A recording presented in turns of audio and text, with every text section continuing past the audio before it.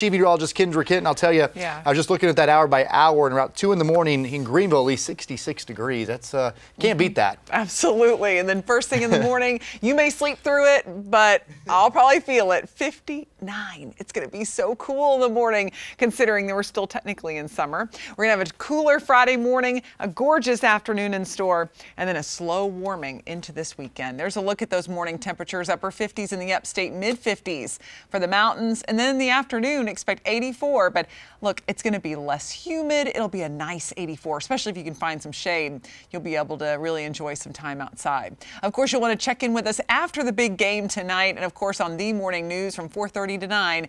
And be sure to download the Fox Carolina app, as well as check us out on Facebook and our YouTube channel.